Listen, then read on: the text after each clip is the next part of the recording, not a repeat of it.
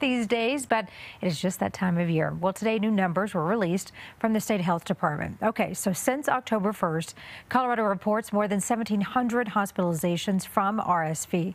From the flu, it's now up to 952. That's a big jump from our last update, more than 400 in the past week. And patients testing positive for COVID now up to 440. The 7-day testing positivity rate for COVID now over 12.5%.